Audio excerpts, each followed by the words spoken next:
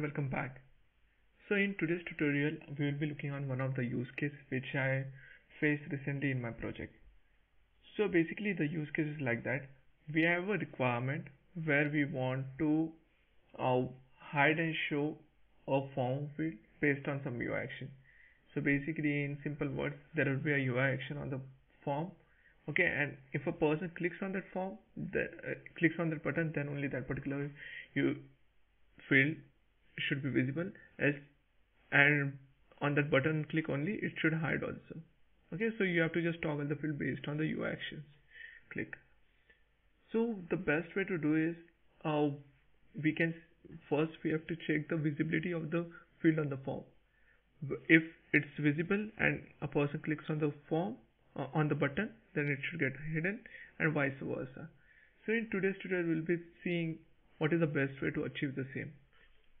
So as always, we'll be doing this kind of experiments on our favorite table, which is incident table. See,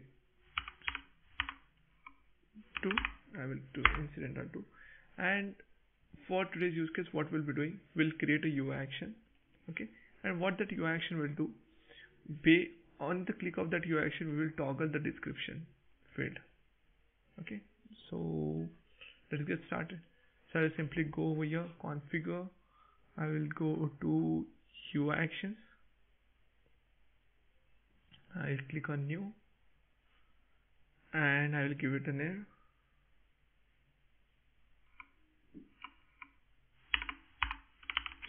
Toggle description. I think I will give it toggle description, and then I will keep the table as incident only. I'll make it on client. Okay, and I will give a function name on toggle.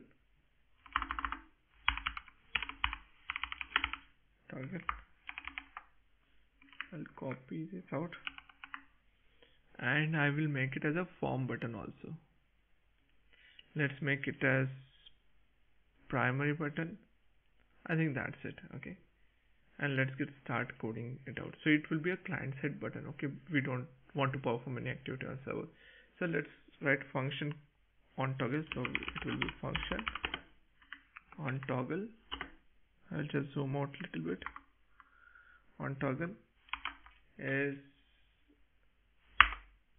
let's first check whether that particular button is visible or not. That particular description field is visible or not. Okay, so how we can verify that? So I will be doing if g underscore form dot, you must have not heard this syntax. Okay, so don't get afraid. So we'll check is visible,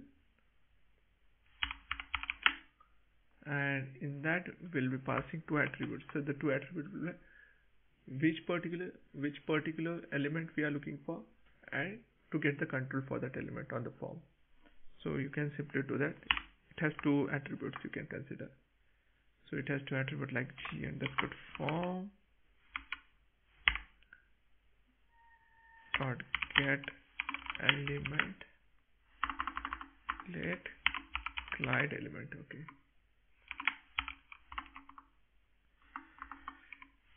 UILD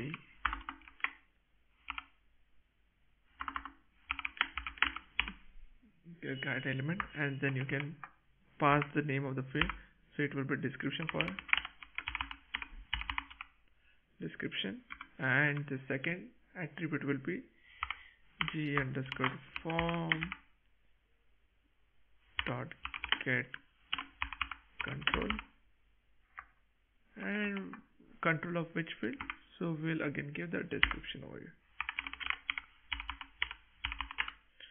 So this will return whether the field is visible or not.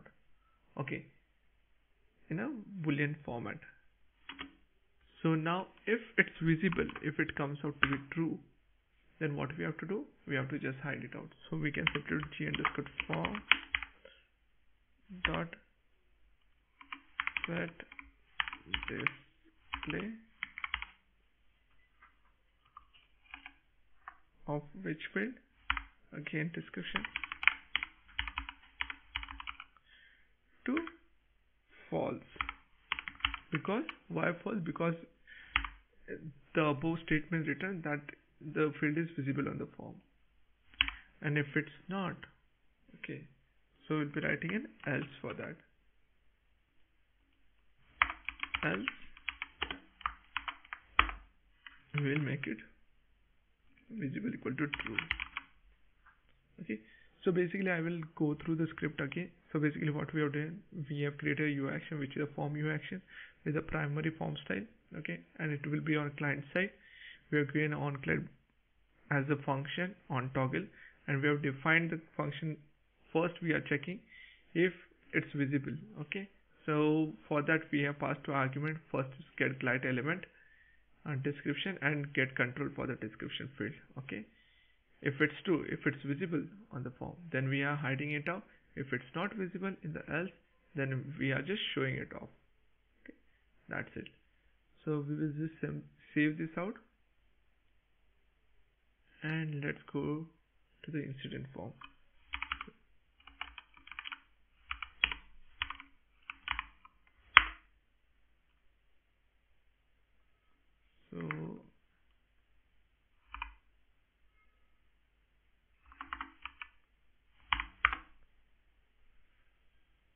So on the incident form, now we can see a field called toggle description, and we have a description field over here, right?